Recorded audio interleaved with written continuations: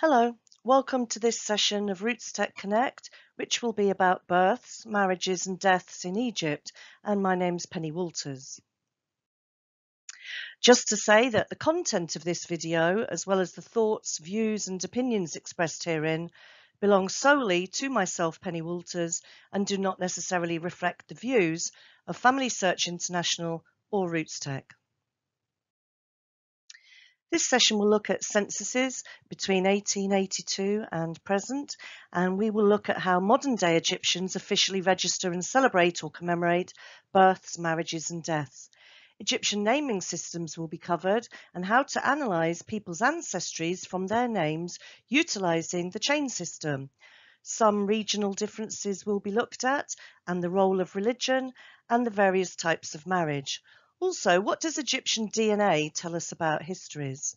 Some useful Egyptian words will be given and a list of resources to investigate Egyptian family histories further. Here we can see Egypt located on a map of Africa, and we can see that it's in the northeast of Africa. And here are some photos that I've collected over the years, and we can see what the average tourist might be seeing in Egypt. So, for example, there I am at the pyramids, in the market, by the river, looking at the large buildings. You can buy belly dancer outfits. You can buy beautiful food. This is an example of koshery. You could smoke shisha pipes if you wanted to. This is food in a local person's house. You can also get henna, and this is the beautiful sunsets that you can see every night. So let's have a look at some census figures. In 1882, 6,712,000 people were recorded. This crept up in 1897 to 9,669,000. And over the years, we can see a steady increase. And the last census, which was taken in 2017 on the 18th of April, we can see that there were 94,798,827 people registered. And it's been estimated in 2019 that there were more than 98 million, and probably by 2020 more than 100 million. These are the administrative divisions, and this is a map of Egypt, and it's been fragmented into 27 regions. So the largest region here, the New Valley, we can see that there were 249,000 people registered there. This is the Cairo area, which is the capital, and in Cairo we have got 9,788,000 people. Nearby we have got Giza with nearly 9 million, and we have got in the Suez region 749,000. So we can see here that there are a lot of people centred around the capital.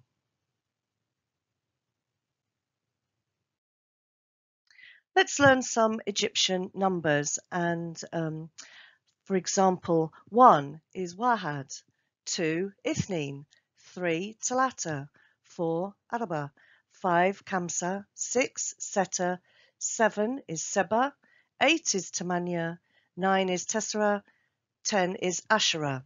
Apologies if my accent isn't brilliant. We can also see that these numbers have their roots in 20, 30, 40, 50, 60, and 100 is Mia. Here are some useful genealogy words, and these will be on your handout. So let's go through a few greetings. So yes is Aiwa, no is La, please min fadlak, thank you, shukran, you're welcome, afwan, hello, salam alaikum, goodbye, masalam, let's go, yalla, how are you, zayek, I love you, ana bahabbak. So let's now talk about births in Egypt. Girls and women often go to their mothers to give birth because your mother, your sisters and your aunties will be there to help you prepare. After the baby is born, the baby gets some paper ID, and on day 7, people come to celebrate the birth of the baby. So lots of relatives, lots of neighbours will come with gifts for the new baby. Probably the new mum would stay with her mother for about 3 to 4 weeks until she went home. The father would obviously come and see the baby and make sure that his wife was okay, but she would probably stay with her mum for 3 to 4 weeks. After this, she would go to the register office, get a certificate and an official seal or stamp. And here are some names which are popular at the moment. So for girls, Aisha, Mariam, Sarah, Aliyah, Zara. And for boys, popular names are Mohammed, Adam, Ishaq, Zachariah, Ibrahim. It's interesting that in Egypt, people don't have what we might call a middle name. They utilise a chain of names, and each person's name is their name, their father's name, their grandfather's name, their great-grandfather's. So my friend Moman has allowed me to use a small tree here, like a pedigree, and we can see how his name has been formed. So his name is Moman Abdul Fattah Mohammed Taib, and we can see here that it is his name, father's name, grandfather's name, great-grandfather's name. Useful to genealogists is that names can be spelt in a variety of ways and they are used interchangeably. So the spellings aren't always exact. So the name Mohammed could be spelled with a U, with an O, with one M. You could be shortened to Hamid or even Hamada. And all of these names are interchangeable and they're even interchangeable on official documents. So when you're searching for names, do try and be flexible. They're not as fixed as in the Western world. Let's now look at marriages, and these are heavily dependent on your social class and the residence of the families. In a traditional wedding, the bride and the groom would probably have an arranged marriage, and it's not that you've never seen the person before. The two fathers would arrange the marriage, and it would be somebody local and may well even be your cousin. The bride wears an elaborate rented white dress, really beautiful dresses, and the groom would wear a galabeya. The celebrations are separated for the men and the women, and the local street is covered off for about 3 days. And there's a huge Arabic tent called a siwan, which would cover the street. When the bride and groom enter together, they are received by a zephyr, which is a singing parade of drummers. Whereas in the cities or urban weddings, you can choose a partner for love. And the bride wears a very fancy white dress, although it might not be rented, it might have been purchased. And the groom wears a tuxedo because the celebrations are often held in hotels. When the bride and groom enter together, they are also received the same as a traditional wedding by a singing parade of drummers, but quite often now this would include belly dancers. For both traditional and urban or city weddings, the couple would get married in a mosque for Muslims and in a church for Christians. The night before the wedding, the bride would have a henna party. The ceremonies are often held on Thursday evenings because people can then go to Friday prayer the next day. The bride and groom sit on a special seat called a kosher and switch their wedding rings from their right to their left hands. And then the festivities, which is singing, dancing and eating, can begin. For genealogists, an interesting fact is that women don't change their surnames when they get married. They keep their father's. However, the children from that marriage do take their husband's name.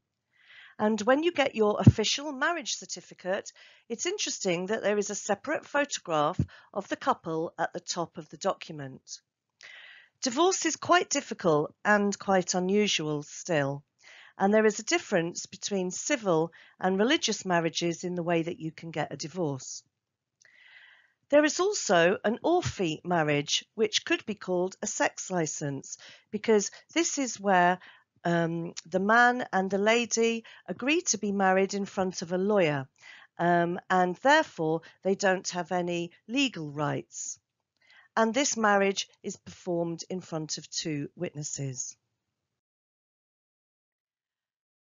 When somebody dies, the person's body is washed and they are wrapped in a white cloth, which is called a kafan. And within a maximum of a day, the body is taken to the mosque and people will pray for the deceased. Then the men will walk with the body to the local cemetery. After the funeral, somebody very close will take ID and register the death. If you wanted a subsequent certificate, only close relatives could get this. At the funeral, there is a separate wake for men and women, and again, the local streets are covered off with the huge Arabic tent, the Suwan. I found an interesting video on YouTube about preparing the body, and it does use a plastic dummy. So you watch this video and the link will be in the handout for you. And this will be the stages of washing and shrouding. So here we can see the wrapping of the body. Here are some words for relationships. Father would be alab or ob. Mother would be son is walad, daughter is bint. Husband, zawj, mirati or zawja for wife. Grandfather, jid, grandmother, jida. And we can see here that it's very important to know, is it your paternal uncle or your maternal uncle? Is it your paternal aunt or your maternal aunt? And there are slight differences between those names. Interestingly, and something that I think is really lovely, is that when you have a child, you kind of lose your name and you are called the mother of that child or the father of that child. So in Egypt, I'm not Penny, I am Shams. I am the mother of my daughter Shams. And referring to mothers and fathers by children's names is termed technonymy or pedionymics.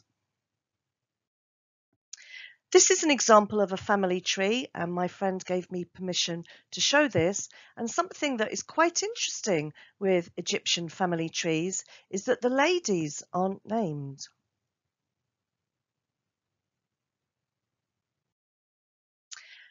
Let's now have a look at Egyptian DNA. And my daughter, her DNA has come back as Nigerian, Middle Eastern, and Southern Europe, Spain and Italy.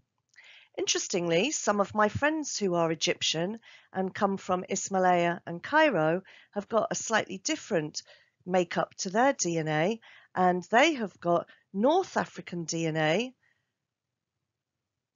Middle Eastern, and Jewish. So this reflects a completely different story, a different history, different travel routes, different trade routes, and different religions having a background here.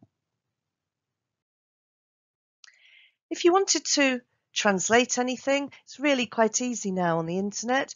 You can translate most languages into Arabic, and you can translate Arabic to any language. Here are some useful resources which will be on your handout. There's a family search wiki. You could look at Google Maps, Wikipedia. There's the government Egyptian website, the National Archives of Egypt. The National Archives in the UK have an Egypt section. And interestingly, MyHeritage does translate into Arabic if you go onto their website. So, thank you for listening today. Shukran. I hope you can watch some of my other Roots Tech presentations. There's a sister talk to this called I Want My Mummy. There are also 3 adoption talks. If you want to stay in touch, you're very welcome. My email is penny_walters@talk21.com. My website is searchmypast.co.uk. Please download the syllabus or the handout for today. And just to let you know that I have authored 2 books, one of which is called Ethical Dilemmas in Genealogy, and the other is called The Psychology of Searching, and these are both available in paperback or Kindle on Amazon. I really hope that you enjoy the rest of your Roots Tech experience.